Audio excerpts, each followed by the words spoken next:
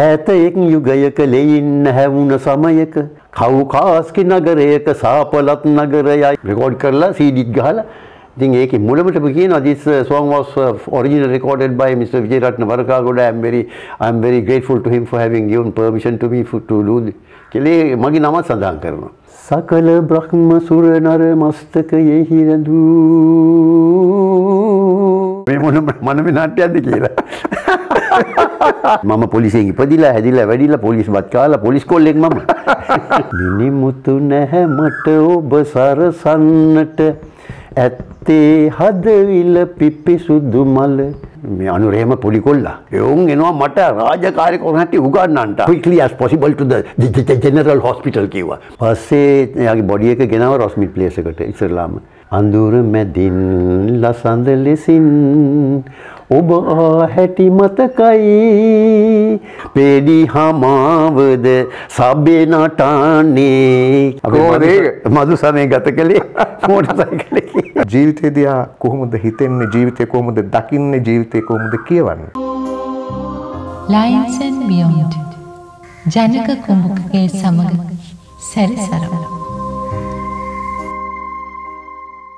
ප්‍රේ මිතුරුවනි, අද Lines and Beyond නාලිකාව හරහා සම්මුඛ වන්නේ ලාංකීය කලා භාවිතාව තුළ තම වර්ණවත් රංග පෞරුෂයෙන් සියලු මාධ්‍ය ධාරාවන් එක මිටට හකුලාගත් යුග පුරුෂයෙක්. මේ යුග පුරුෂයාට ලොකු පොඩි ભેදයක් නැතුව හැම දෙනෙක්ම ආදරෙයි. හැමෝම ගෞරව කරනවා. හැමෝටම හරි ලෙන්ගතුයි. රංගහල දැන් නැත අඩ අඳුරේ අප දෙදෙනා පෙම්පිලි සඳරේ අන්න බලන් කුමරිය මනමේ තනි වී ඇත හිමගිරි අරණේ. මේ විශිෂ්ටයා වෙන කවුරුත් නෙමෙයි විජේරත්න වරකාගොඩ මහතා. අයිබෝන් ජනක. අපි ඔබතුමාව අතිශය ආදරයෙන්, ගෞරවයෙන් සහ සෙනෙහසින් යුක්තව Lines and Beyond රසික කුලකයේ වෙනින් පිළිගන්නවා. බොහොම ස්තුතියි. ඔව්. ඉතින් කොහොමද මේ දවස්වල ජීවිතය ගත වෙන්නේ? ගෙදරට වෙලා විවේක සුවයෙන් ඉන්නවද? එහෙම නැත්නම් කාර්ය බහුලයිද? වැඩි හරියක්ම ඉතින් විවේක සුවයෙන් ඉන්න එක තමයි කරන්නේ ගෙදරට වෙලා. කාර්ය බහුලයි කියන්නත් බෑ, කාර්ය බහුල නැහැ කියන්නත් බෑ. ගෙදරත් ඉතින් වැඩ කටයුතු තියෙනවා නේ, සෑහෙන තියෙනවා. මේ මම දැක්ක මේ අයියාගේ උප්පැන්න සහතිකේ නම. ඒක හරි දීර්ඝ නමක්. ඔව්. කියන්න කැමතිද? ඔව් කමක් නෑ. රාජ කරුණා නවරත්න අතපත්තු මුදියන්සේලාගේ විජේරත්න බණ්ඩා වරකාගොඩ. දැන් මේ වාසගමත් එක්ක මේ කීර්ති ශ්‍රී රාජසිංහ රජුරුවන්ගේ මොකක් හරි සම්බන්ධයක් තියෙනවද? ඔව් මට මගේ පැරණියන් කියලා තියෙන විදිහට අපිව ගෙන්නගෙන තියෙන්නේ ඉන්දියාවෙන්. හොඳ බ්‍රාහ්මණ කුලයක අය කීර්ති ශ්‍රී රාජසිංහ රජුරුවන්ගේ රජමාලිගාවේ එයාව සන්තෝෂ කරන්න මේ පොර බදන්න කියන්නේ ගුස්ති රෙස්ලර්ස්ලා මල්ලෝපොර කාරයෝ එහෙමයි ගෙනල්ලා තියෙන්නේ. පරම්පරාව මල්ලෝපොර ෂුවර්. එහෙම ගෙනල්ලා තමයි අපිට ඔය ගම්මරේ දීලා නම්බු නාමයක් දීලා බොහොම ඉහළ තත්වයකින් තියලා තියෙන්නේ කීර්ති ශ්‍රී රාජසිංහ රජුරුව තමයි. ඔන්න ඉතින් අද රස කතා බොහොමයි ඈ.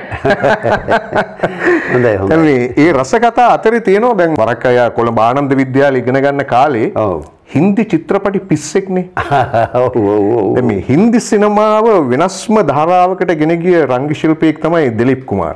අර ඒ කාලේ තිබිච්ච අර පියරු සංකල්පය සහ මුලින්ම වෙනස් කරපු රංග ශිල්පියා. එතකොට දිලීප් කුමාර්ට අයියා හරි ලව් ඒ කාලේ. ඔව් ඇත්ත වශයෙන්ම. දිලීප් කුමාර් ලංකාවට එනවනේ එක්තරා මොහොතක. ඔව්.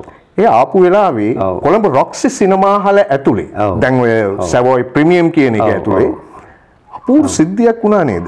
ඔව් මෙහෙමයි මේ දීප් ආවේ ආන් චිත්‍රපටියේ මේ දර්ශනයේට ආන් කියලා තිබෙන दिल में छुपा के प्यार का तूफान ले चले අර ලස්සනයි සින්දුවත්.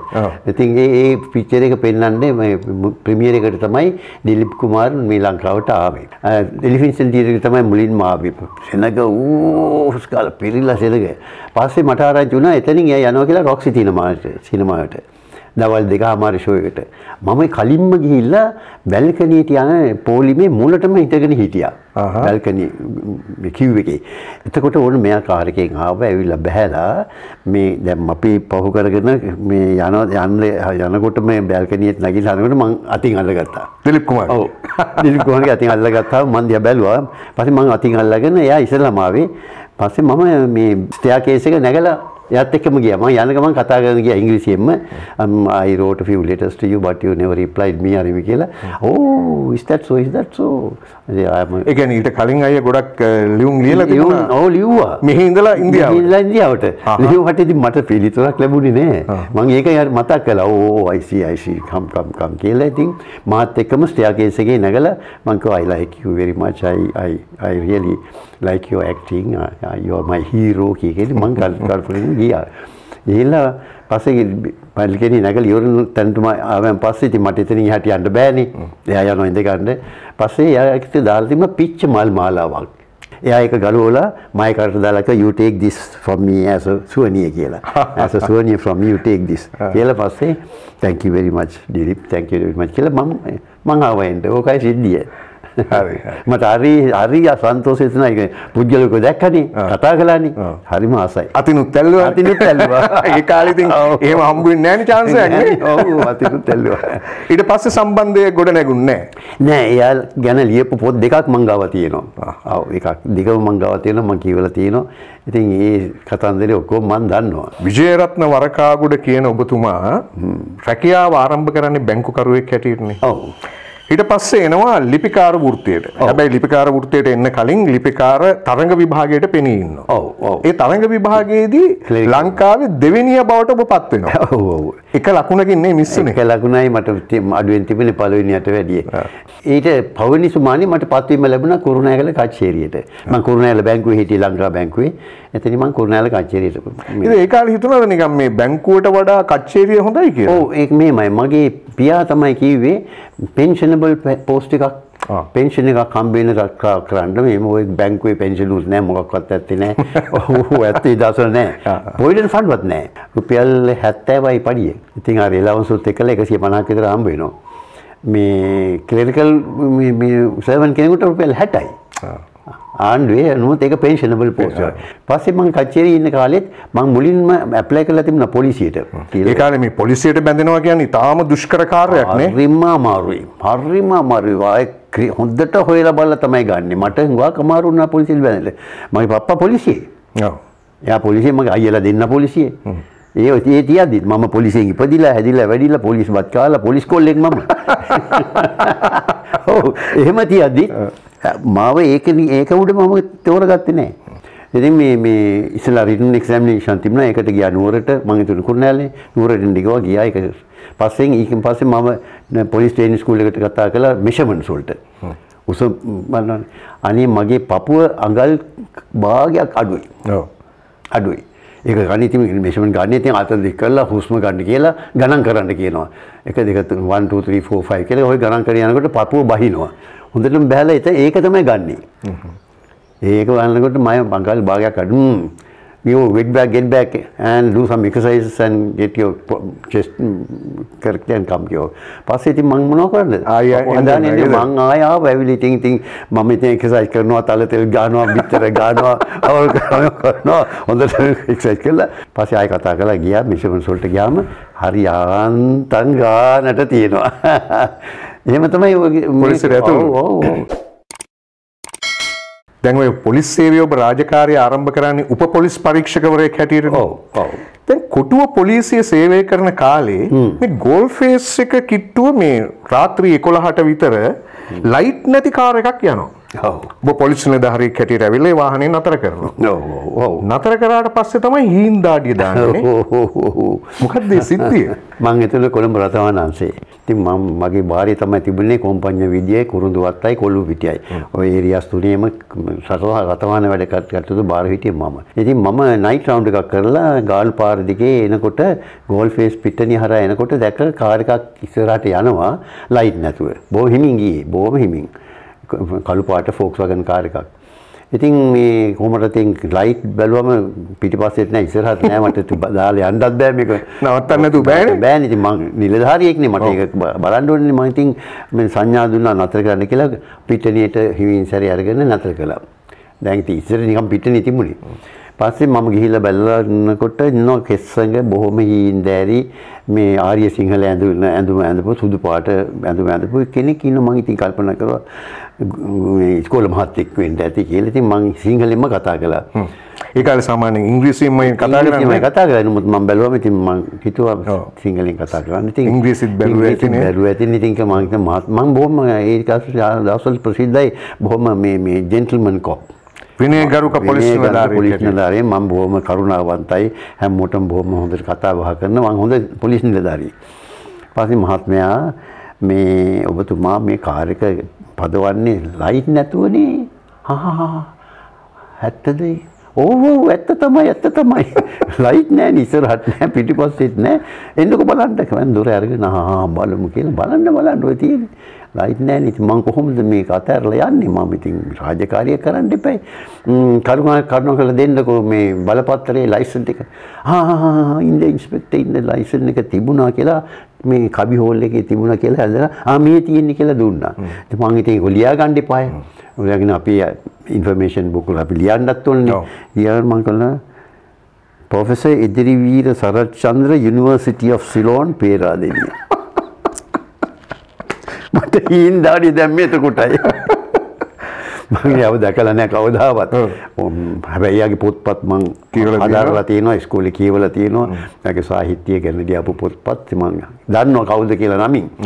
පස්සේ මම ඉතින් බොහොම පින්සෙන් දුනා සමා වෙන්න සර්. ඉතින් මම ඔබතුමා දන්නේ නැතුනේ ඒකට කමක් නැහැ ඉන්ස්පෙක්ටර් රාජකාරිය කරන්න. ඒක ප්‍රශ්නයක් නැහැ. මම කිව්වා නෑ කමක් නැහැ සර්. මෙහෙම මේක පොඩි දෙයක් ඉතින් ලයිට් නැතුව එළවන කියන එක වරදක් තමයි. ඒ වුණාට ඉතින් මේක ඉතින් ක්‍රිමිනල් කේස් එකක් නෙවෙයිනේ. මේක මොහොම ස්ටැටියුටරි ඔෆෙන්ස් එකක්. ඉතින් කමක් නැහැ සර්. යා ගිහිලා මේ ලයිට් දෙක හදාගන්න මේ බොහොම ප්‍රවේශමෙන් යන්න නෑ ඉන්ස්පෙක්ටර්ගේ රාජකාරිය කරන්න. ඒක ප්‍රශ්නයක් නෑ මං කිව්වා. නෑ දැන් මට වෙන්නේ රාජකාරිය කරනවා නම් ඔබතුමා උසාවියට ගෙනියන්නනේ. ඒ දවස්වල දඩකොළ නෑ. අපි කෙලින්ම උසාවියට ගෙන්න කියනවා මේ ටෙම්පොරරි ලයිසන්ස් එකක් දීලා. ඉතින් උසාවියට ගියාම ඔබතුමාගේ නම අඬ ගැව්වම නඩුකාරණන්සේ මට බැනලා එලව ගන්න උඹට පිස්සුද මේ වගේ කෙනෙක් මේ වගේ දෙයකට උසාවිය ගෙනාවේ කියලා. මට බැනුම් ගන්න බෑ. නඩුකාරතුමා නන්නේ අනේ කරුණාකරලා සුපුතුමා යන්න. පොලිස් නිලධාරියා පින්සින්දු වෙනවා. වරද කරමු කෙනායි. වෙනවා කරන්න. අනේ කරුණාකරලා යන්න. අනේ ප්‍රවේශමෙන් යන්න. යනකොට ලයිට් නැතුව කියලා මං ඉමින් පිටත් කරලා යවුවා. දැන් වරක් අය පොලිස් නිලධාරියෙක් ඇවිත් රාජකාරී කරන කාලේ නේද SWRD බණ්ඩාරනායක අගමැතිවරයාට වෙඩි තිබ්බේ. ඔව්. ඒ වෙඩි ඒ සිද්ධියේදී අයියට මේ ලොකු රාජකාරී ගුණක් තවරුණා නේද? මම එතකොට මේ සර් ඔලිවර් ගුණතිලක අපේ ගවර්නර් ජෙනරල්ගේ පයිලට් ඔෆිසර්. මම තමයි යන තැන ඉස්සරහ කාර් එකෙන් යන්නේ. එයා මේ පාර ක්ලියර් කරගෙන. දැන් වගේ ඔය වාහන 7ක් 8ක් 10ක් 12ක් පිටිපස්සෙන් ඉස්සරහින් නෑ. මගේ වාහනේ විතරයි. සර් ඔලිවර්ගේ මේ රෝල්ස් රොයිස් එකදී මම විශාල කාර් එක ඒකේ පිටිපස්සේ. පස්සේ මට කැඳවීමක් ලැබුණා උදේ වහාම එන්න කියලා මේ ජනාධිපති මන්දිරයට. මම ගිහිල්ලා සැලුට් එකක් දැම්මා. yes. Take me as quickly as possible to the general hospital කිව්වා. එයා ගොත ගහනවනේ. යා ගොතයා කතා general hospital go from the clock tower end කිව්වා. පුළුවන් තරම් ඉක්මනට ගියා. මම දන්නේ නැහැ මොකටද කියලා. ගියාම අර අතන ගේට්ටුවෙන් යනකොට ඉතින් ගේට්ටුව ඇරලා තිබ්බා හිටෙව්වා. එයාම දුර අරගෙන බැස්සා. සාමාන්‍යයෙන් අපි කවුරු හරි කියන දුර අරින්නේ නැහැ. මේක සිරිතක්නේ. නමුත් එයාම දුර අරගෙන බැහලා පට ගාලා දුවගෙන ගියා. අපිත් එයාපස්සෙන් දිව්වා. අපි කියන්නේ මමයි යාගේ SI සිරිවර්ධන කියලා හිටියා බොඩි ගාඩ් කෙනෙක්. එයායි අපි දෙන්න ගියා. ඒ යනකොට දන්නෙත් නැහැ මොකක්ද සිද්ධිය. දන්නෙත් නැහැ මොකද්ද කියලා. දුවන යනකොට බණ්ඩාරනායක මහත්තයා ස්ට්‍රෙචර් එක තියාගෙන සුදු රෙද්දකින් වහගෙන මූණ විතරයි පෙවුනේ. ඇඟ වහලා 10ක් 12ක් මේ ડોක්ටර්ස්ලා වට කරගෙන එයාව අරන් යනවා ඔපරේටින් තියටර් එකට. ඒ වෙලාවේ සර් ජෝන් ඇවිල්ලා හිටියා. සර් ජෝන් කොතලාවල හිටියා සරමයි බැනීමයි. සරමයි බැනීමයි පිටින් ඇවිල්ලා හිටියේ. ආයි දවල් දෙක තුනට ආයි කීප වතාව ගියා. යනවා. පහවදා උදේ ගියා. පහවදා උදේ ගියාම තමයි ඒ වෙලාවේ තමයි අන්තරා වුණේ. පහවදා තමයි ඇගේ පණ ගියේ. එතකොට මිසිස් බණ්ඩාරනායක හිටියා ළමයි චන්ද්‍රිකාලේම පොඩි ළමයි කෙල්ලෝ. එතකොට මේ අනුරේම පොඩි කොල්ලා. පස්සේ එයාගේ බොඩි එක ගෙනාව රොස්මිට් ප්ලේස් එකට ඉස්සරලාම. ඒ වෙනකොට මටත් තිබුණා බොඩි එක ගාඩ් කරන්න යන්න. මම එතන එයාගේ බොඩි එක ළඟ ගාඩ් කරගෙන හිටියා රොස්මිට් ප්ලේස් එකේ. ඉතින් මිසිස් බී ඇවිල්ලා බලලාටලා යනවා ළමයි ඇවිල්ලා ඉතින් හරි කනගාටුදායක සිද්ධියක්. ඒ වෙලාවේ හරියම කනගාටු බලන් ඉඳන්. පස්සේ රොස්මිට් ප්ලේස් එකෙන් පාර්ලිමේන්තු එකට ගෙනාවා. ඒ යනකොටත් ඒ මෝටර් කේඩ් එකේ මම මිසිස් බණ්ඩාරනායකගේ ළඟින්මයි මම ගියේ. එයාගේ කාර් එක ළඟින්මයි ගියේ. පාර්ලිමේන්තු එකෙත් මම ඩියුටි. පාර්ලිමේන්තු එකේ ඉඳලා ගියානේ හොරගොල්ලට. ඒ යනකොටත් ඒ මෝටර් කේඩ් එකේ මම ගියා. ඒත් මිසිස් බී ළඟමයි ගියේ. ඒක ගවර්න්මන්ට් ෆිල්ම් යුනිට් එකේ මේක තියෙනවා. රෙකෝඩ් වෙලා තියෙනවා. පේනවා ඉඳලා මම යනවා. නමුත් මාව අඳුර ගන්න බෑ ලේසියෙන්. වරක් අය ඒ කාලේ පොලිස් සේවයේ හිටිය අතිශය ගෞරවාන්විත පොලිස් නිලධාරියෙක්නේ. ඇත්ත වශයෙන්ම. ඒක හැමෝම දන්න දෙයක් නේ. බොහොම විනයගරුක ගෞරවාන්විත පොලිස් නිලධාරියෙක්. ඇත්ත වශයෙන්ම. නමුත් දැන් අද වෙනකොට පොලිසියේ විනය අතිශය බරපතල විදියට පිරිහිලා තියෙනවා. ඒක අපිට දැනෙනවා දැන් සමාජයේ පොලිස් නිලධාරීන්ට ආමන්ත්‍රණය කරන්නේ කොස්සා, පොලිස් කාර්යයා, ජරා පප්පා ඔන්න ඔය වගේ නම් වලින්. අපොයියෝ. මං හිතන්නේ මේ ප්‍රශ්නේ අහන්න සුදුසුම කෙනා ඔබ. ඇයි මේ පොලිසියට මෙහෙම වෙලා තියෙන්නේ? ඇයි මේ විනය පිරිහිලා තියෙන්නේ? ඒකට ප්‍රධානම හේතුව තමයි පොලිස් සේවය වගේ ඉතාමත්ම වටිනා ශ්‍රේෂ්ඨ රැකියාවකට නුසුදුස්සන් බඳවා ගැනීම. අපේ රටේ දැන් ඔය පිට රටවල් වල වගේ වෙස්ටර්න් කන්ට්‍රීස් වල වගේ නෙවෙයි. අපේ රටේ තියෙනවනේ ගරු කිරීමක් මේ සමාජයේ යම්කිසි තැනකට ඉන්න අයට. ඒක අපේ මුල ඉඳලම ඇති වෙලා තියෙන ක්‍රමයක් ඒක. ඒක මේ උස් පහත් කියලා දෙයක් නෙවෙයි. නමුත් සමාජයේ අපි ඉන්න පිළිවෙලට අපි කටයුතු කරන පිළිවෙලට අපිට යම්කිසි ගරුත්වයක් සැලකිල්ලක් අනිත් සමාජයෙන් අනිත් අයකින් අපිට ලැබෙනවා. එහෙම කොටසක් ඉන්නවා. ඉස්සර පොලිසියට ගන්නකොට අන්න එහෙම උදවියකින් තමයි පොලිසියට බඳවා ගත්තේ. එතකොට ඒක නැතුව ගියා මෙන්න මේ යුද්ධ නිසා. අපි පහුගිය කාලේ අවුරුදු 30ක යුද්ධ නිසා හැම කොල්ලයි බල්ලයි කුරුට්ටයිම ගත්ත පොලිසියට. ගණ්ඩ නුසුදුසු අය ගත්තා. සහ අනිත් පැත්තෙන් මේක දේශපාලනීකරණය සිද්ධ වුණා. දේශපාලඥයෝ මේකට අත දැම්මා. ඒ ගත්තේ දේශපාලනඥයින්ට වුණා කරන ඇම්බැට්ටියෝ තමයි ගත්තේ. මේක මගේ එක, මේක අපි පාක්ෂිකයා, මේක අපිට වැඩ කරලා තියෙනවා. මේක ඌ ඇවිල්ලා තියෙන කාණුවෙන්ද මොකෙන්ද කියලා බලන්නේ නැහැ. හොඳ මිනිහෙක්ද නරක මිනිහෙක්ද බලන්නේ. මේක අපේ මිනිහා ගත්තා. කිසිම වැදගැම්මක් නැති. අනිත් එක බැඳිච්ච දවසේ ඉඳලම මේ මිනිස්සු හැදුවේ හම්බ කරන්න. පොලිස් සේවය හම්බ කරන්න හරි ලේසි තැනක්. ඒකට විරුද්ධ වෙන මානසික තත්ත්වයක් තියෙන උදවිය තමයි පොලිසියට අවශ්‍ය. ඒ ටෙම්ප්ටේෂන් එක තමයි මේකට මේ නතු වෙනවනේ, නැමෙනවනේ. ඒ නැමෙන්නේ නැති ඍජු හොඳ කෙලින් ඉන්න පුළුවන් පෞරුෂයක් තියෙන පොලිස් මේ ආය තමයි පොලිසියට අවශ්‍ය. ඕන් කෝටියක් දුන්නත් ගන්නේ නැහැ. ගන්න දෙන එකට ගහලා පයින් ගහලා එළවනවා. අන්න ඒ වගේ එකයි. මම එහෙම කරලා තියෙනවා. මට එක මේ ලොරියක් හිටවලා ලයිසන් එක මේ බලනකොට ලයිසන් එක ඇතුලේ රුපියල් 5ක් දීලා. ඒ කාලේ රුපියල් 5 කියන්නේ ලොකු ගාණක්. ඔව්. ඊළඟ මම මොකද්ද මේ? මම එනවද මාත් එක්ක. එයා ගාව පොලිසියට. එයාලා ඒස්පි හිටියා. ඒස්පි මම මේ මෙන්න මේ වගේ මකට මට මේ පගාවක් දෙන්න මෙන්න මෙහෙම කියලා. දුන්නා කනහරද තෝපි තමයි අපේ නිලධාරීන් නරක කරන්නේ. භෝගා දීලා මේකෙන් 6 මාසයක් කිරියට යවන්න පුළුවන් උඹට මම කියලා යවන්නේ. මේක හොඳ පාඩමකට ගනින් කියලා පස්සටත් පයින් එකක් ගහලා එලෙව්වා. ඒ කාලේ ඉතින් ගහනවා කියන එක ගානක් නෑ. ගහනවා. ඉතින් දැනුත් එහෙම තමයි. දැනුත් ගහනවා නෝත් ඉතින් ඔව්. ඒ කාලේ එතකොට අපිට විරුද්ධව කවුරුත් අත උස්සන්නේ නෑනේ. දැන් එහෙම නෙවෙයිනේ. දැන් ටීවී පේන ඒව නෑ ඒ කාලේ. හොම්බට දමලා අනින්නේ යතා කරුවොත්. ඒ කාලේ ඒව නෑ. පොලිස් නිලධාරියා කියන කෙනා කිව්වොත් මේව හිටපන් කිව්වොත් ඉන්න ඕනේ. එනවා කිව්වොත් එන්න ඕනේ. එහෙම කියන්න හයිය තියෙන්නේ උන් මේ වැරදි වැඩ නොකරන නිසා නේ. නොකරන නිසා. ඒ හයිය ලැබෙන්නේ එතකොට ඒ ආත්ම ගෞරවය ආත්ම ශක්තිය තියෙනවා.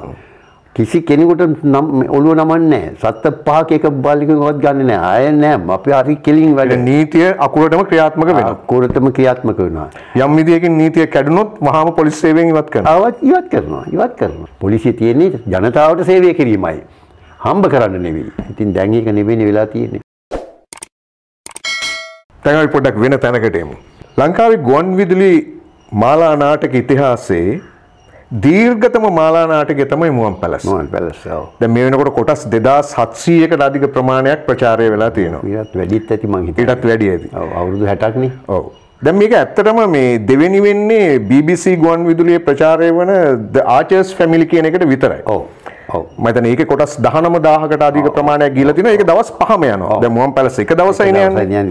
දැන් මේ කොටස් 2700කට අධික ප්‍රමාණයකට වසර 59ක් තිස්සේ කෝරළේ මහත්තයා හැටියටත් ආරච්චිලා හැටියටත් වරක්සයියා තමන්ගේ හඬ ඉදිරිපත් කරනවා. ඔව්.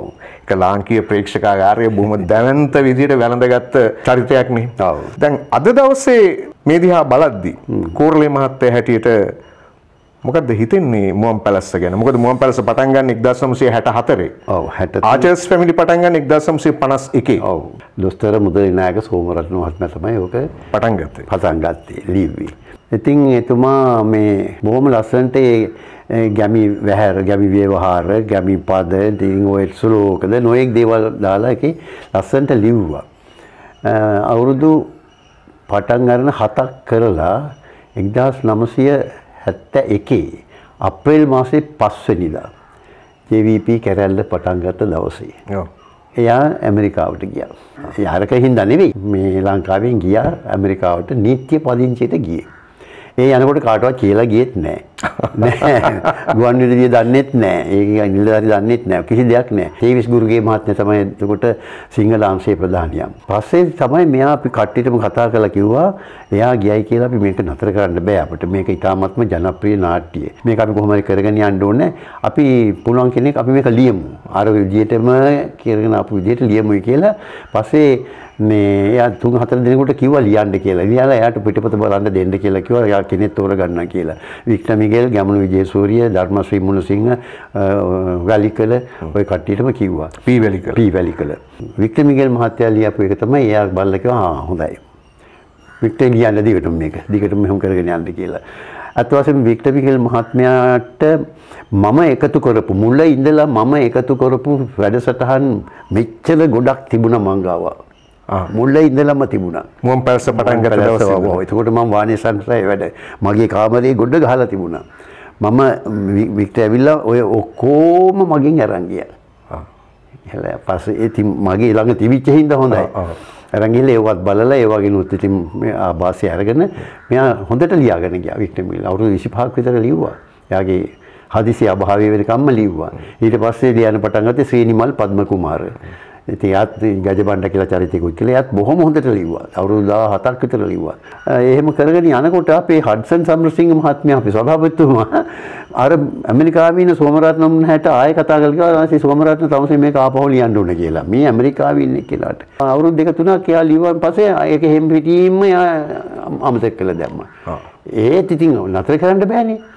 පස්සේ ඒක ආයෙත් මේ ලියන්න පටන් ගත්තා ලී ලදිකාරි කියලා කෙනෙක්. යත් නැති වුණා. දැන් නෝබට් ආයගම කියලා කෙනෙක් ලියනවා. කෝරළේ මහත්තයා හැටියට අපේ ප්‍රේක්ෂක ජනතාව බොහොම ආදරෙන් වැළඳගත්තේ එහෙම කොටසක් කියන්න පුළුවන්ද? එහෙම දෙබස් ඛණ්ඩයක්? වැඩි ගොඩක් උන්නේ නැහැ නේ. බොහොම පොඩි දෙබසක්. මේ ආරච්චිල පයින්ද කෝරළ පයින්ද දිගටම කරගෙන එන්නේ අපේ පරම්පරාවේ අපේ සනුවරේ අයම තමයි. මට මේක අපේ අප්පොච්චගෙන් ලැබුණේ. අපේ අප්පොච්චට කලියෙන් කවුද වුවා කොලේ? අපේ අත්තා මුත්තා කිත්තා කිරිකිත්තා නත්තා පනත්තා සෝඩියා පාඩියා කාලේ හිටන් මේවා කරගෙන ඉන්නේ අපේ පරම්පරාවේ අපේ සනුවරේ අය තමයි. දැන් බලන්න අපේ වාසගම විතරක්. රද්ද විද්ද පටබැදි වික්‍රමබාහු ගජදායක මුදියන්සේලාගේ ඩිංගිලි බණ්ඩා නිලමේ නොහොත් කටුපුල්ලේ කෝරළේ උත්තමයා ඕව අහගෙන ඉන්න බෑ මුන්ට මුන්ගේ කන් වලට නිකන් උල්ලන් ඉනවා වගේ එවුන් එනවා මට රාජකාරී කරන හැටි උගන්වන්නට අනේ අම්මා පල්ල මට ඔන්න ඔය වෙලාවට තමයි my body pitch dancing මගේ ඇඟේ මාළු නටන්නේ ඔය වෙලාවට තමයි මං ඕකුන් එක කොළ නැති ගහේ අරිනවා ඔව් 18 මාසෙකට කොළ නැති ගහේ අරිනවා ඔව් මගේ හැටි එහෙම තමයි මුවන් පැලස්ස දැන් මෙහෙම 59 අවුරුද්දක් තිස්සේ දැන් මේ හඬ නළුවට ඔබ හඬ දෙනවා. ඔව්. නමුත් වර්තමානයේ තරුණ පරම්පරාව මුවන් පැලස්ස වගේ නාට්‍යයක් රස විඳිනවාද කියන එක පිළිබඳ ලොකු ගැටලුවක් තියෙනවා. මොකද මේ ටෙලිවිෂන් මාධ්‍යයත් ඇවිල්ලා තියෙනවා. අනිත් එක ගුවන් විදුලි නාට්‍ය කලාවෙත් දැන් ලොකු වෙනස්කම් වලට භාජනය වෙලා තියෙනවා. දැන් මේ ආරච්චිලාට පණ දෙන කෝරළේ මහත්තයාට පණ දුන්න මේ වරක් අයියට පෞද්ගලිකව මොකද හිතෙන්නේ මේ මුවන් පැලස්ස ගැන දැන් ගිය ඇතිද නැත්නම් මේක තවදුරටත් මේ හීන වෙච්ච ආන්තික උපයෝගීතාවයක් එක්ක පවත්වා ගත යුතුද නැත්නම් මොකක්ද හිතෙන්නේ මම හිතන විදිහට මේක මේ අපේ ගැමි සංස්කෘතියට කිට්ටු අදාළ ඒ ව්‍යවහාර ඒ භාෂාව තියෙන එකම නාට්‍ය මේකයි. ගුවන් විදුලියේ මම හිතන්නේ වෙන නාට්‍යයක් කිසිම ගුවන් විදුලියකින් ප්‍රචාර වෙනවා කියලා මේ තේමාව මේක උඩ. ඒ නිසාම මම හිතනවා මේ නාට්‍ය කරගෙන යා යුතුයි කියලා. මේක අහන ප්‍රේක්ෂක ජනතාවක් ඉන්නවා. දැන් උනත් මම දීපහලට ගියාම උගත් දෙනෙක් කතා කරනවා ගැන. අපි මේක ඇහුවා සමුද අපේ නරදම අහනවා. එහෙමත් අහත් ඉන්නවා. එහෙම ප්‍රේක්ෂක ජනතාවකුත් ඉන්නවා. අසන්නන් කොටසක් ඉන්නවා. ඒ නිසා මේක නතර කරන එකට වඩා මේක දිගටම පවත්වාගෙන යන එක හොඳයි කියලායි මගේ පෞද්ගලික අදහස. දැන් ඔබ ගුවන් විදුලියේ ඒ ශ්‍රේණියේ ගායකයෙක්නේ. ලාංකීය රසිකාගාරයට වරක්සයියා ඉතාම මිහිරි ගීතාවලියක් දීලා තියෙනවා. ඔව්. මම කැමතියි මගේ ඊළඟ ප්‍රශ්නෙට යන්න කලින් ඒක ගීතයක පුංචි පදපේලියක් කියනවනේ. ඔව්. මිහිරි සිහිනයක ඉතාම හොඳයි. මිහිරි සිහිනයක දැවටුණු මිහිරි ගීතයක් වාගේ ඔබ මට මතකයි මිහිරි සිහිනයක දැවටුණු මිහිරි ගීතයක් වාගේ ඔබ මට මතකයි අඳුර මැදින් ලසඳ ලෙසින් ඔබ හැටි මතකයි කඳුළු මැදින් සුසුම් මැදින් ඔබ ගිය හැටි මතකයි කේඩීගේ ධර්මවර්ධන මහත්මයා තමයි ලියලා තියෙන්නේ. වික්ටර් දලුගම මහතා තමයි සංගීතය සැපයුවෝ. නම අද ජීවතුන් අතර නැහැ. ඔව් අද දෙන්නම නැහැ. ඒ විශිෂ්ටයෝනේ. විශිෂ්ටයෝ අති විශිෂ්ටයෝ.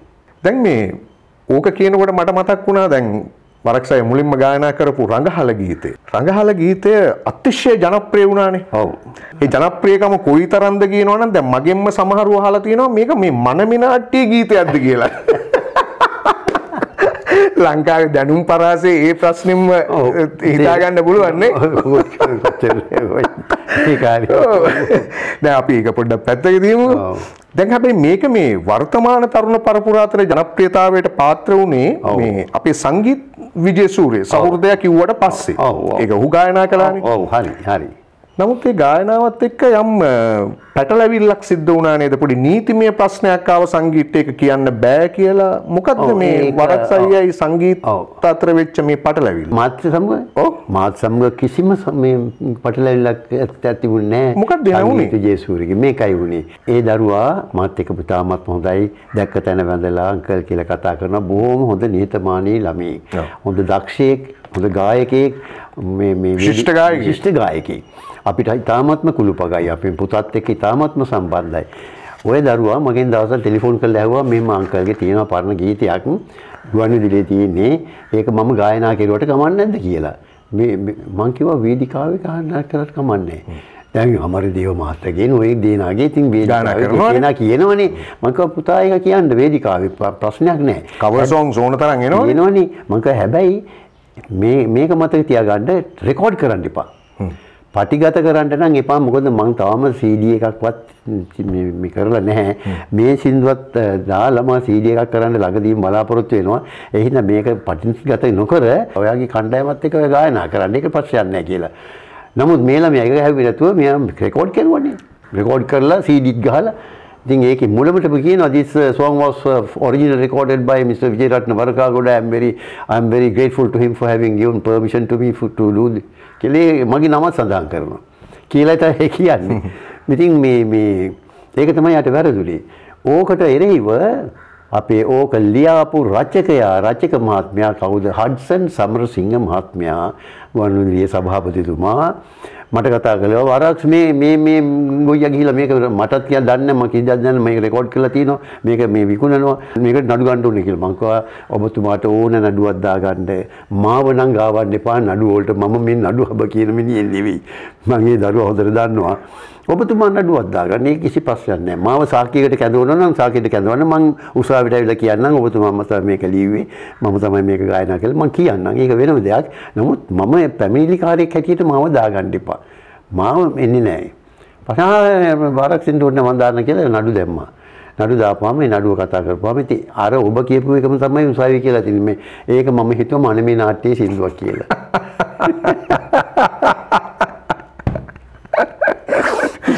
උසාවිය කියලා තින්නේ ඒකම තමයි. මේක මම හිතුවා මේක මනමේ නාට්‍යයේ සින්දුවක්. මොකෝ හිනා වෙන්න පටන් ගත්තා මේ මොන මනමේ නාට්‍යයක්ද කියලා. ඉතින් මම උසාවි පැත්ත පළාතට ගියේ නෑ. පස්සේ මෙයා ඉතින් කිව්වා ඉතින් මම තමයි කළේ මේකේ වරද පිළිගන්න එපා. ඉතින් ඒක අස්පනා අපිට පේන්න තියෙනවනේ නැහැ කියන්න බෑනේ. පස්සේ යා වරදකාරය වෙලා එයාට දඩයක් නියම කළා. ඉතින් නෑ වන්දියක් ගෙවන්න නියම කළා. ඉතින් ඒ වන්දි ගත්තද නැද්ද මේව මොකක්වත් මම දන්නේ නෑ. මට අවශ්‍යත් නෑ. මට සත පහක ඕනෙත් නෑ. මං ගන්නෙත් නෑ. අපි දැන් පොඩ්ඩක් නාට්‍ය කලාව පැත්තට එමු. හොඳයි. දැන් වරක් අය මුලින්ම නාට්‍ය කලාවට අත්පොත තියන්නේ 1963 විමල් නවගම මහතාගේනේ. ඔව් විමල් නවගම මහතා. අජාසත්ත කියන නාට්‍යය. ඔව් හරි. බිම්බිසාර රජුගේ භූමිකාව? ඔව් මහලු බිම්බිසාර රජුරන්ගේ චරිතය තමයි මම රංගපෑවේ. දැන් ඒකෙදී රාජ්‍ය නාට්‍ය උළෙලදී අවුරුද්දේ පැවතිච්ච හොඳම නළුවා හැටියට සම්මානය ලබනවානේ. හොඳම ශෛලීගත නළුවා. ශෛලීගත නළුවා. අතුකාංශයෙන් ටෝනි රණසිංහ. මම ශෛලීගත අංශයෙන් මම. දැන් ඒ තේරීමත් එක්කම මේ වරක්සයගේ ජීවිතේ ලොකු කඩයිමක් සටහන් වෙනවානේ. ඔව්. මොකද හෙන්රි ජයසේන මහත්මයා අපිට විශිෂ්ටතම නාට්‍යකරුවෙක්. ඔව්. හෙන්රි ජයසේන මහත්මයා ආරාධනා කරනවා කුවේණි නාට්‍යයේ පුතේ ගුරුගේ භූමිකාව. ඔව්. දැන් ඊට පස්සේ හෙන්රි ජයසේන මහතා සමග ඔබ දීර්ඝ චාරිකාවක් යනවනේ වේදිකාව ඇතුළේ. ඔව්. ඒක සටහන් වෙනවා අපට පුතේ මගක් නැතේ මනරංජන වැඩවර්ජන දිරිය මව සහයගේ දරුවෝ. ඔව්. දැන් මේකේ කූට ප්‍රාප්තිය තමයි හුණුවටේ කතාව. ඔව්. හුණුවටේ කතාවේ පුතේ ගුරුගේ චරිතය. ඔව්. දැන් ඔබ තමයි එතෙක් මෙතෙක් ලාංකීය වේදිකාවේ හුණුවටේ තුල බිහි කළ හොඳම පොතේ ගුරා. විශිෂ්ටතම පොතේ ගුරා. දැන් ඔබ ඉවත් වුණාට පස්සෙත් කීප දෙනෙක් ඒක රංගපෑවා. නමුත් ඔබේ භූමිකාව අසලටවත් එන්නට ඒ ශිල්පීන්ට හැකියාවක් ලැබුණේ නැහැ. මොකද ඒ ශිල්පීන්ගේ නෝ හැකියාව නෙවෙයි ඒක. නමුත් අපේ මනසේ ඇඳිලා තියෙන ඒ රුව පෞරුෂය සහ ඒ හඬ. ඒක වෙනම තැනක තමයි සටහන් වුණේ හුණුවටේ ඇතුළේ. ඒක එහෙම තමයි. දැන් ඔබට ඇතිනේ හෙන්රි ජයසේන මහතා සහ හුණුවටේ පිළිබඳ වෙනම කියවීමක්. මම කැමතියි ඒක දැනගන්න. ඔව්. හෙන්රි ජයසේන මහත්මයා මම ওই නාට්‍ය ක්ෂේත්‍රයට එන්නත් කලින් දැනගෙන හිටියා. එතකොට යා ඔය ශ්‍රී 296 කියලා චිත්‍රපටයකම රඟපාලා. ඉතින් යාට ප්‍රසිද්ධ කෙනෙක්. ඉතින් මම හොඳම ශෛලීගත නටුවා හැටියට මම තේරුණාට පස්සේ තමයි මට කතා කළේ ඔය පුතේ ගුරුගේ චරිතය කරන්න කියලා කුවේණි නාට්‍යයේ. එයා තමයි ඒක මුල්ම වතාවට කළේ. ඒ පුතේ ගුරුගේ චරිතයේ හෙන්රි ජයසේන මහත්තයා තමයි කළේ නාට්‍ය තරඟයට තිබ්බ එකක්නේ. ওই තරඟයේදී කළේ එයා තමයි රඟපෑවේ. එයා කිව්වා මට බය වරක්ස් මේක මේ රවුල් දාගෙන කොණ්ඩ දාගෙන මේක හරි කරදරයක්. ඔයා එන්න ඇවිල්ලා මේක කරන්න කිව්වා. මං හා කියලා මේ එදා ඉඳලා මේ සම්බන්ධ වුණා. මගේ අනාගත බිරිඳ තමයි ඒක රඟපෑවේ කුවේණිගේ දුවට. දිසාලාට. අනාගත බිරිඳ නෙවෙයි වර්තමාන බිරිඳ. එවකට අනාගත. එවකට අනාගත වර්තමාන බිරිඳ වගේ.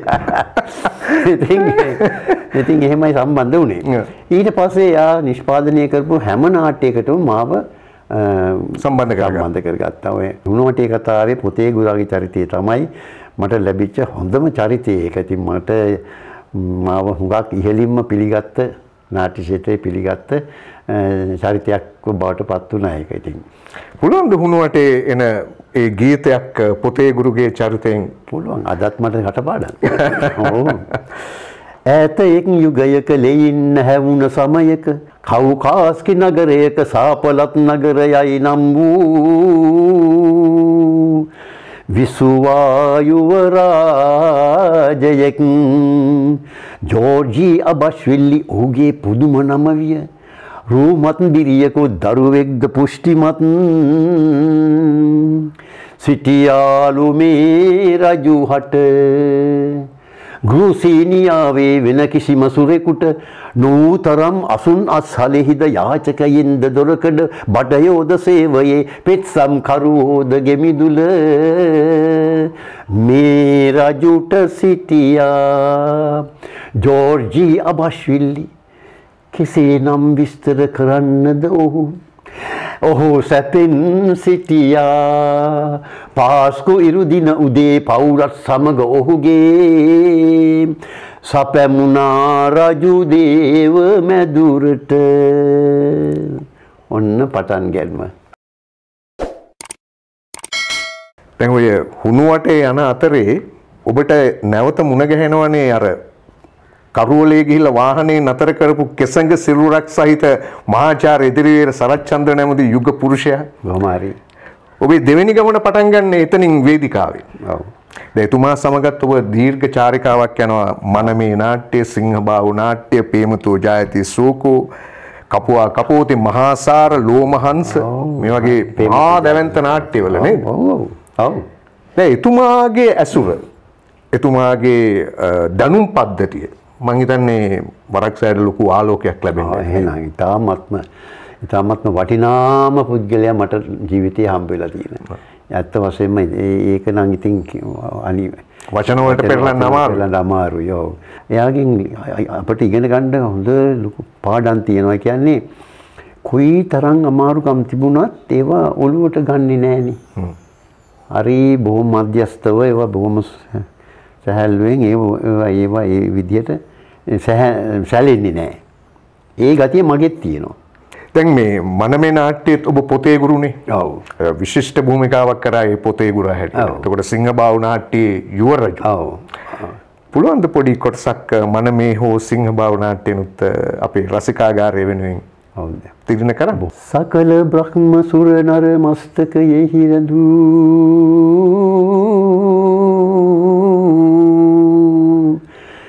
සිරි විභූෂිත පාකමල්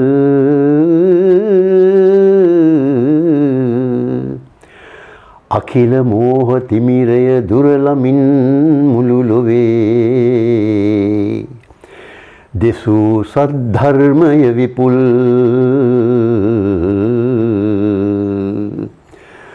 පතල මෛත්‍රී සිතින් සත්වයන් එතෙර කළ භව සාගරෙන් විසල්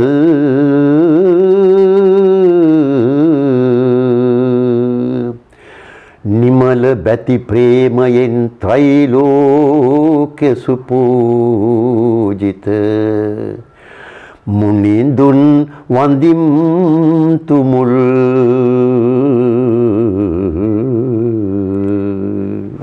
බොහොම ස්තුතියි බොහොමත්ම ස්තුතියි.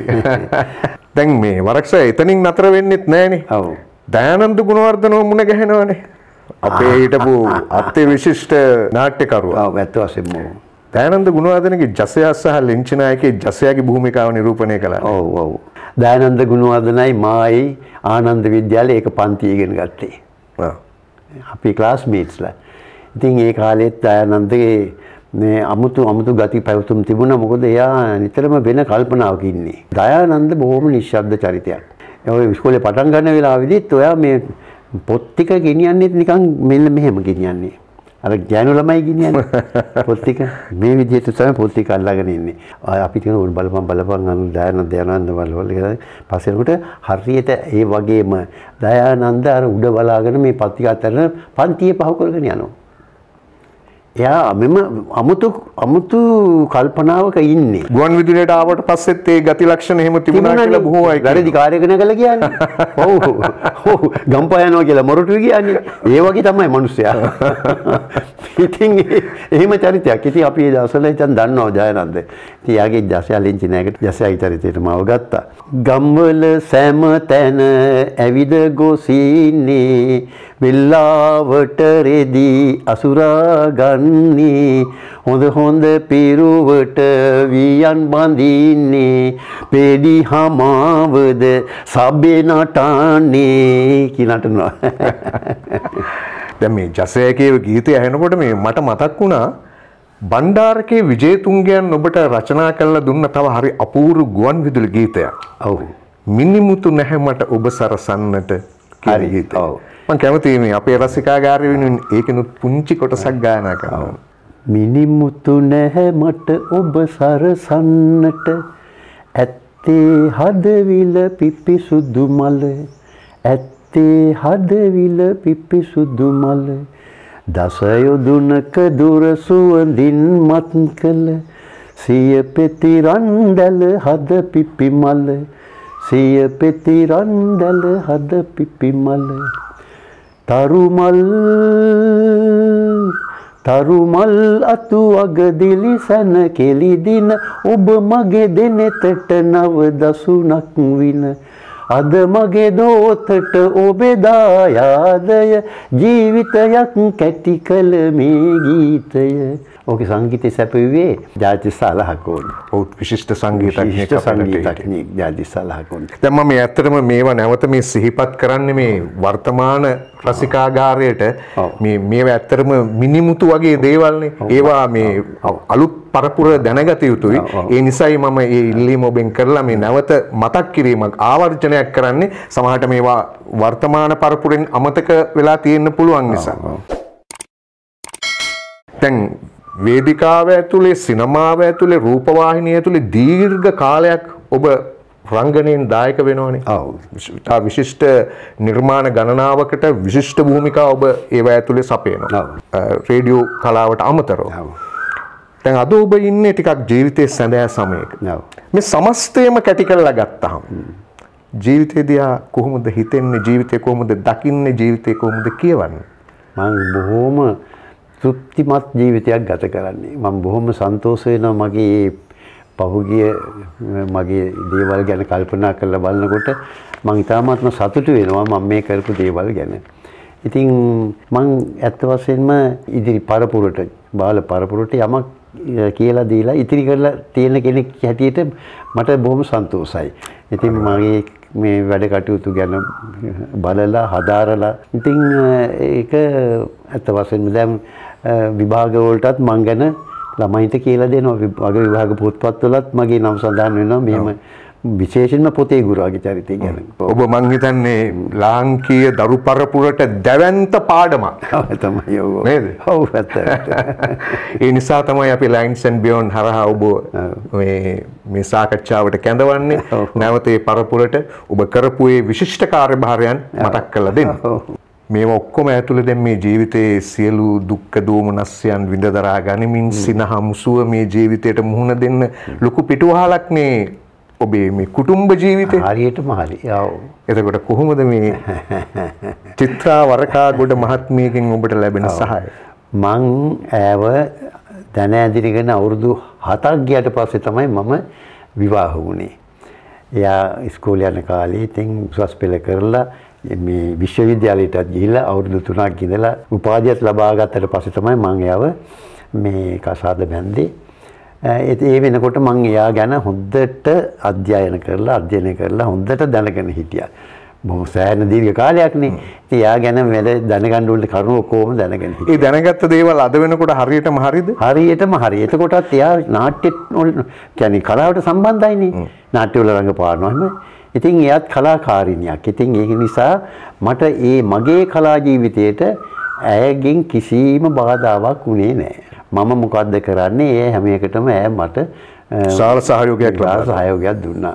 අපි දෙන්න කොහෙ ගියත් අපේ ඔය කිසිම මේ බාහිර වෙන දේවල් වලට බැහැ වෙන්නේ සම්බන්ධ නොවි අපේ වැඩ කටයුතු ටික කරන අපේ යාම බේරගෙන අපි හිමින්සරේ ගෙදරට එනවා. ඉතින් ඒක අපි දෙන්නම කරනවා. ඒක එදත් එහෙමයි අදත් එහෙමයි. ඉතින් කිසිම අහුලක් වෙලා තිබුණේ වෙන්නේ නැහැ. ඒක තමයි මේ තියෙන සැහැල්ලුව නේ. ඒක තමයි මේ තියෙන සැහැල්ලුව.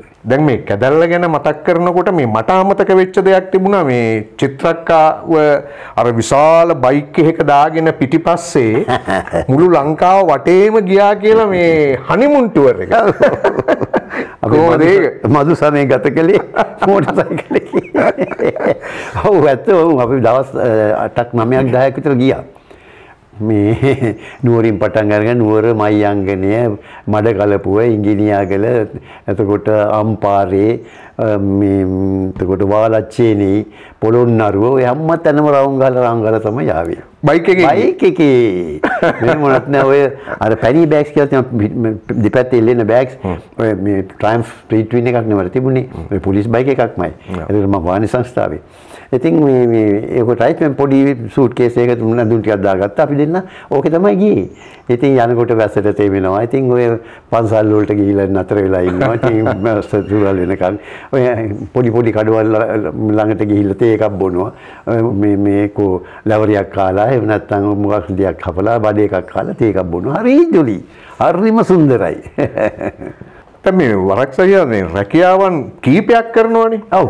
බැංකුවේ ඉන්නවා ඊට පස්සේ ලිපිකාර වෘත්තියට එනවා ඊළඟට පොලිසියට එනවා ඊට පස්සේ වාහන සංස්ථාවට යනවා. ඒ අතර කලාවට එනවා. ඔව්. වඩාම තෘප්තිමත් උනේ මොකෙන්ද? කොයි රැකියාවෙන්? වඩාම තෘප්තිමත් වෙච්ච රැකියාව තමයි දැන් මම මේ දැනුත් කරගෙන යන්නේ. කලාව රංගපෑම. මගේ ඇඟේ තිබ්බ දෙයක් තමයි රංගපෑම. ඉතින් මං ඒකෙන් තමයි මම වඩාත්ම තෘප්තිමත් වෙලා ඉන්නේ. දැන් ඔබ පරිණත රංගදරයෙක් වගේම නිවි සැනසුණු ජීවිතයක් ගත කරන බොහොම ගෞරවාන්විත මිනිසෙක්. ඒ නිසාම ඔබට මේ ගැන හොඳ සාධනීය පිළිතුරක් ඇති. ජීවිතේ මොකද්ද සතුට කියලා කියන්නේ? Tamanගේ හිතට එකඟව හරි දේ කිරීමයි. ජීවිතේ සතුට තියෙනවා නම් ආය වෙන කිසි දෙයක් ඕන කරන්නේ නැහැ. ඒක තමයි නිරෝගී සුවයත් දීර්ඝායුෂත් ලැබෙන්න එකම හේතුව වන්නේ Tamanගේ සිතේ සතුට. හැම අතින්ම කිසිම කෙනෙකුට අවැඩක් නොකර අහිතක් නොසිතා කිසි කෙනෙකුට ඊර්ෂ්‍යා නොකර කරදරයක් කරන්නේ නැතුව හැමෝත් එක්කම සුහදශීලීව මේ හැමෝටම උදව් උපකාර කරගෙන ජීවත් වුණොත් තමන්ගේ හිතට ලොකු සතුටක් දැනෙනවා. ඒක තමයි සන්තෝෂය. සන්තුෂ්ටි පරමං ධනං. ඉතින් මගේ ජීවිතේ ඒක තමයි මගේ තේමා පාඨය. එහෙමනම් වරක්සයි මේ දැන් අපිට කාල වේලා බොහොම සීමිතයිනේ. නැත්නම් තව විශාල කාලයක් අපිට ඔබතුමත් එක්ක මේ සාකච්ඡාව ගෙනියන්න තිබුණා. මොකද තව කරුණු කාරණා ගොඩාක් තියෙනවා කතා කරන්න අපේ අනාගත පරපුර වෙනුවෙන්. අපි තවත් දවසක මුණ ගැහෙමු. ඉතින් එහෙමනම් මම මේ සාකච්ඡාව නිමා කිරීමේ යතුරු බාර දෙන්නේ වරක්සයියට. ජීවිතයට සරලන කැමැති උපුටනයක් අරගෙන ඒ උපුටනය හරහා වරක්සයට පුළුවන් අද අපේ රසික සමාජයත් එක්ක කරපු මේ සාකච්ඡාව නිමා කරන්න. Procrastination is the thief of time කියලා. ඉංග්‍රීසියෙන් කියමුණත් තියෙනවා. Procrastination is the thief of time. Procrastination කියන්නේ මේ කල් දැමීම. යමක් කරන්න ගිහිල්ලා ඒක නෑ දැන් ඕන්න පස්සේ කරමු කියලා කල් දානවනේ. පස්සට ඒ කල් දැමීම thief of time. ඒ කියන්නේ කාලය සොරා ගැනීමක්. කාලය කියන එක ඉතාමත්ම වටිනා දෙයක් නේ. දැන් මේ කාලේ ආයෙත් නැහනේ. දැන් මේ කාලේ ගන්න තියෙන ප්‍රයෝජනේ දැන් ගත්තොත් තමයි ඒකේ වටිනාකම තියෙන්නේ. ඔය පස්සට නෙවෙයි. පස්සට තියෙන තවත් දෙයක්. ඒක නිසා දැන් කල යුතු දේ දැම්ම කරන්න ඕනේ. මගේ විද්‍යාලයේ මේ තේමා පාඨයත් ඒකනේ. ආනන්ද විද්‍යාලයේ අප්පමාදෝ අමත පදං. කිසි දෙයක් කල් දාන්න එපා. කාලය මරා දමන්න එපා. කාලයෙන් උපරිම ප්‍රයෝජනය ගන්න. ඒක තමයි මං දිගටම මමත් කරගෙන ඇවිල්ලා තියෙන්නේ ඒකයි. අවස්ථාව එනකොට ඒකෙන් ප්‍රයෝජන ගන්න ඕනේ. ඒක කල් දැම්මොත් ඒ අවස්ථාව ගෙලිලා යනවා. ඒක මගේ හැරෙනවා. ඒ මගේ හැරිච්ච එක ආය ගන්න බෑ. එහෙමනම් ඔබතුමාට ස්තුතිවන්ත වෙනවා. අපි දීපු පළවෙනි දුරකථන ඇමතුමෙන්ම මේ වැඩසටහනට සහභාගී වෙන්න කැමැත්ත පළ කළා.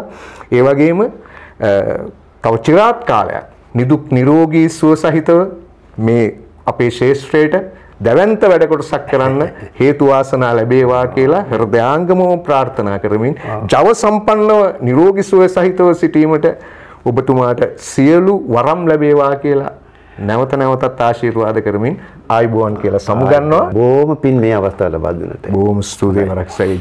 ජයම වේවා. Lions and Beyond ජනක කුඹුකගේ සමග සැරිසරමු.